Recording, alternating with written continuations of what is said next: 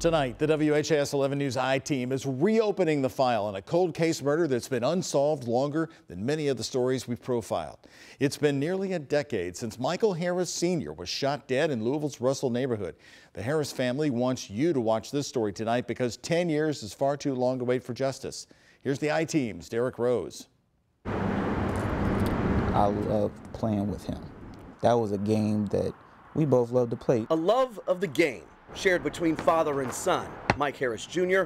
has fond memories of his time with his dad. When I was younger, we was active, very active. We would go place to place. I think Hooters was our favorite place to go. So his family remembers young Mike's father as the life of the party, even if it meant he was the last to arrive. He's the one that likes to be the last one coming the door because he wants everybody to ooh and ah over him. And it was in those times his family shared plenty of laughs. His laugh was the biggest one. He had the most craziest laugh to me, and it made me smile. He was always had this laughter that would just crack you up. It was like if you heard that laughter, you knew he was around. Mike Sr. played basketball at Jeffersonville High School. His coach and teammates were like a second family. Mom, Coach Broughton's gonna take us over his house. I'm gonna eat dinner with him.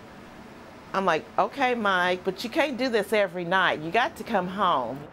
Mike Sr.'s basketball career would take him north to Terre Haute and Indiana State University. An example that showed Mike Jr. his passion for the sport could lead him just as far. Basketball, even though it's just a game, it's more than that to me because it's my memory of him, and that memory can go on for the rest of my life. 10 years old at the time, life was just beginning for Mike Jr. Days before Christmas 2007, Mike Sr.'s mother had a feeling something was wrong when he did not show up for the family's annual Christmas gathering. At home later that night, a knock at the door. I walked to the door and I seen two detectives at the door. And I said, I don't want to hear it. Whatever it is you got to tell me, I don't want to hear it, because I knew that was not a good sign. Sherry could not escape the news. Her son had been murdered. Mike Jr. was there with his grandmother. The bad news was kept away from him. But when relatives started to show up at the house, their feelings could not be hidden. I mean, my grandmother was in the room, well, I guess with one of her sisters, and they was holding each other crying. Everybody was just crying. I didn't know what happened. Metro Police say it was in the middle of the day on a Saturday afternoon when they got the call for a suspicious vehicle. It was in the area of 17th and Plymouth Court in the Russell neighborhood. Mike Sr.'s body was found inside a vehicle parked behind the Plymouth Court apartments. Did he know somebody over there? Did somebody have him meet him over there? I don't know. Obviously something had to, I guess, push him over there. I don't know why or who would have done what they did for whatever reason.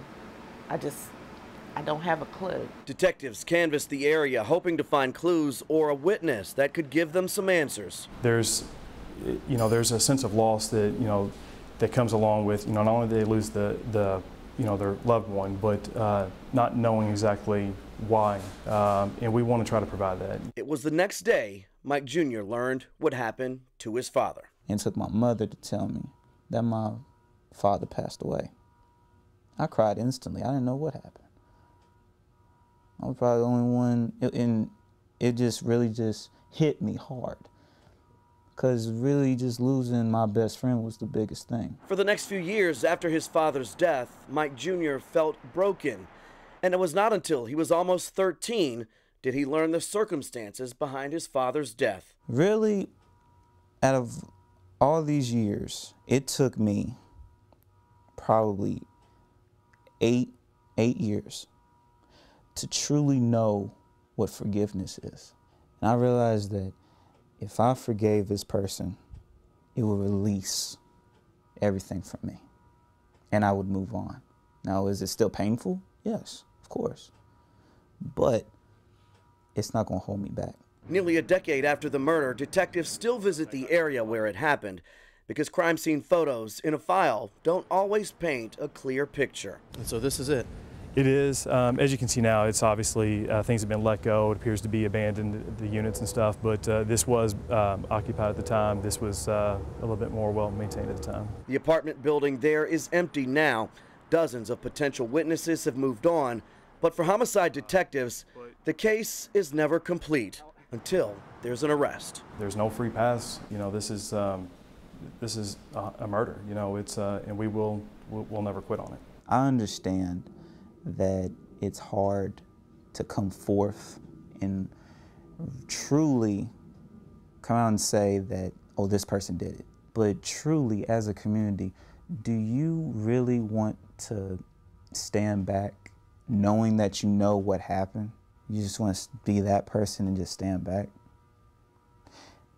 Even if you do wrong your whole life, you did wrong.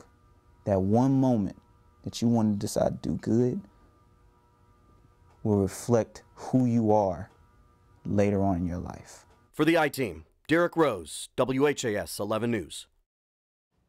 And if there is something you remember about this investigation that could help police, you can speak with detectives anonymously on this investigation as well.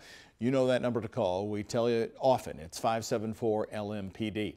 And if there's a cold case you think we should investigate in our Inside Investigation special series here, please send us an email to iteam@whas11.com.